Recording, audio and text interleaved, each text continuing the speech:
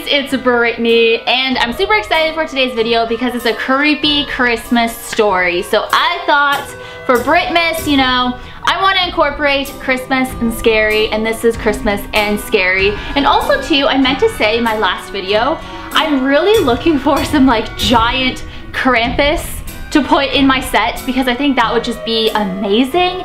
But so far I cannot find anything that's like a giant Krampus statue or like giant stuffed Krampus or anything. Whoops, sorry penguin.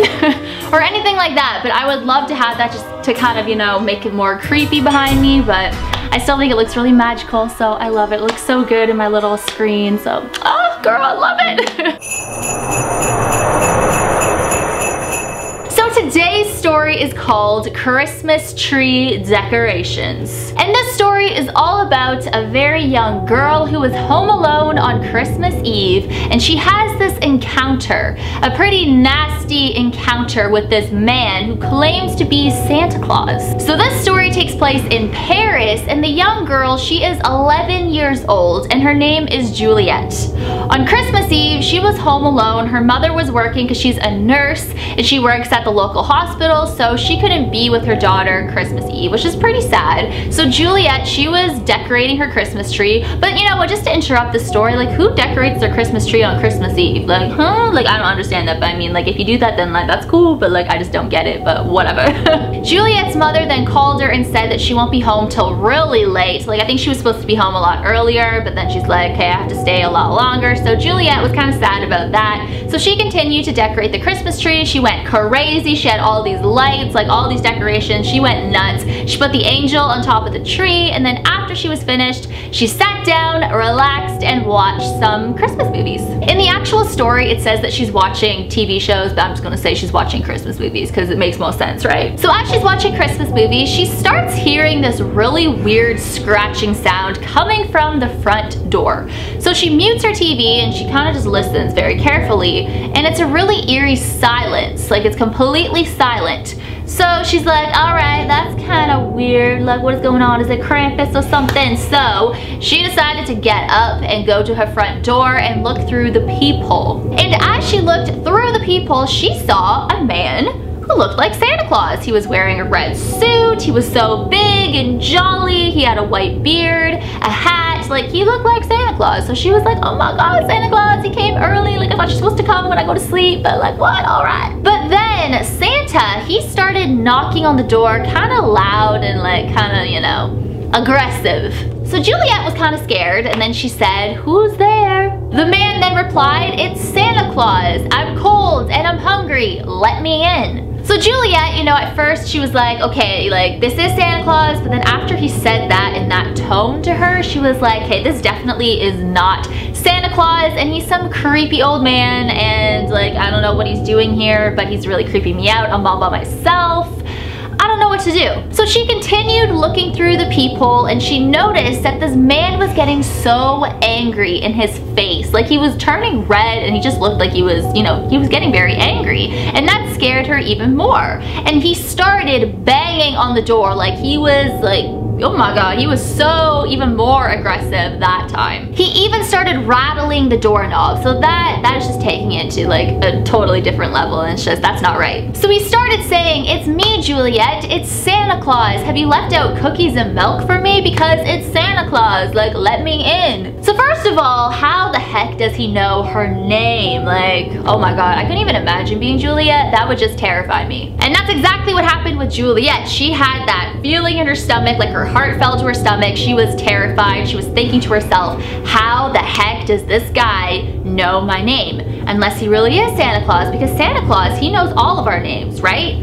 But he was like, he was not the typical Santa Claus. Like Santa Claus is supposed to be super friendly and jolly and happy and just, you know, crazy in a good way. But this man, he was like nasty, he was mean, and he was just creepy. Then he started kicking at the door, like even more aggressive than the last 2 times, and she was so scared. So she looked through the peephole again, and she noticed that he pulled out a knife out of his red suit. So obviously this is not Santa Claus. Like, you know, it is just not Santa Claus, because why would Santa have a knife? And why would Santa Santa Claus come through the front door? He's supposed to come to your chimney, like, you know, So Juliet then said to him, if you don't leave, I'm gonna call the police. All of a sudden, the man sounded as if he wasn't there, like he vanished, because it was complete silence out in that hallway. The door stopped rattling, his anger, you know, pounding on the doors, it all stopped. So she was just staring at the door. She stopped looking at the people, but then she slowly made it over to the people again and then looked through the people. And what she saw, like, it was silent. Nobody was there. So she was like, okay, you know, I guess I scared him off. Like, he's just some creeper.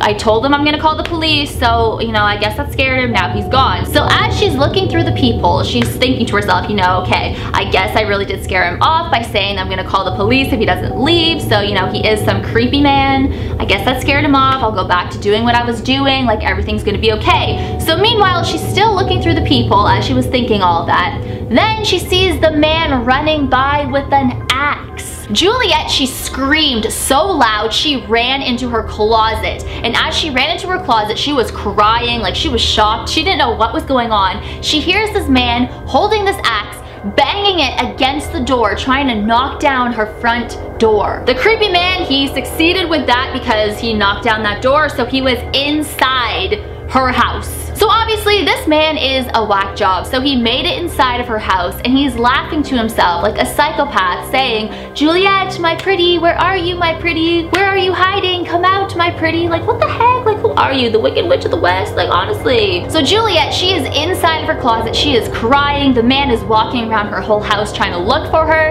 and then he comes right in front of the closet with the axe. He starts rattling the doorknob like he did with the front door, and he's saying, Juliet, I know you're in there, open up for Santa Claus. She grabbed this wire coat hanger and she twisted it into a point, so that's basically her weapon. So when she saw the man coming into the closet, she grabbed that coat hanger, the wire coat hanger, and she like, woo, she went crazy. I mean, I don't blame her, obviously, self-defense. It went right into his eye, so he was screaming because, I mean, obviously that would be painful. Blood is just pouring down his face, so he grabbed Juliet by the hair and he was dragging her all over the house.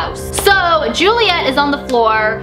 He's kind of over top of her, just standing over top of her. The blood is all coming off of his face, like out of his eye, going down his face and landing onto her face, which is so sickening. And as the blood is going down his cheeks and onto her face, like right all over her face, he starts smiling, and then you guys know I'm thinking about Sweet Tooth again. He does this really creepy smile, like a very evil smile at Juliet. So then as he's looking at her with that smile, this is what he said to her, and I wrote it down in my notes because I just didn't want to mess it up if I couldn't memorize it. So he said to her, tonight you will be privileged, my lovely Juliet. I've got a list and I've checked it twice. I'm here to decide if you've been naughty or nice. You can scream and beg for your life, but naughty girls get the axe and nice girls get the knife. So Juliet's mother, she comes home after midnight that night. She sees the front door is completely open. It's smashed open. She's like, what the heck? She sees blood all over the house. She sees the closet door smashed open as well. So she's going all over the house looking for Juliet. And when she turned the corner, she saw the Christmas tree, and Juliet's body parts are all on the Christmas tree as ornaments, and her head is the tree topper. Now that I'm thinking about it, I'm like, should I have said this story? You know, it is kind of crazy, but it's scary, and you guys know me. I have a scary channel. It's what I do. But yeah, that story is really scary. It's disgusting. It's sickening. And it's just disgusting. I hope you guys enjoyed this video. It was a pretty terrifying story, very gruesome, very sickening, disgusting, but it's creepy. But, you know, I guess just don't open your doors this year to anybody who claims to be Santa Claus, because of course it's not Santa Claus, because Santa Claus is a nice guy, you know, and there's just a lot of creepers out there, so be careful. I'm not trying to scare you. Yes, I'm trying to scare you with the story, but, you know, with the reality, just trying to keep everybody cautious with your surroundings. I mean, this Halloween we dealt with clowns. Oh my god, the whole clown thing, that was just ridiculous. Oh my god. But anyways, as always, you rock my world, and the song lyrics of Michael Jackson. I just hit my, okay, sorry.